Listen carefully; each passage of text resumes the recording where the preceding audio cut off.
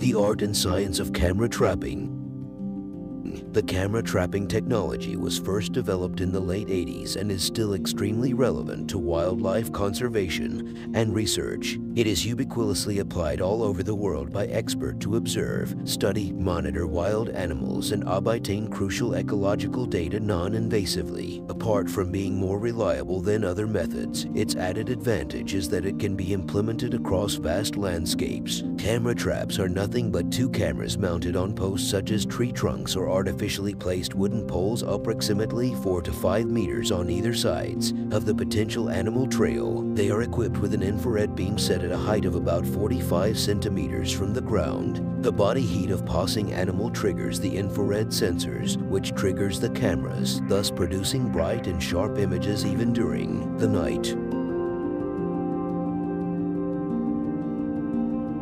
Animals such as tigers, leopards, wild dogs, etc. repeatedly travel along certain trails and forest roads, communicating with other individuals of their species through scent markings. Camera traps are placed on such natural trails or man-made paths to maximize their photo capture. Camera trap points are selected based on the presence of signs such as animal excreta or scat, scrapes, hug marks, animal tracks, claw marking, or rakes and insect deposits. A set of two cameras, one on each side of the trail, helps in identifying unique individuals as the patterns such as stripes and rosettes on the body vary. This is especially so in animal species with distinctive body markings such as the tiger, leopard, hyena, etc.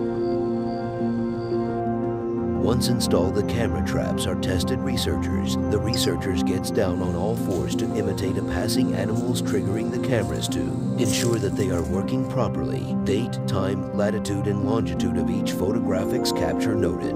Animals are identified from photographs by comparing stripes or spots body markings. Camera trapping exercises almost provide extremely important information about the presence of other less known, elusive species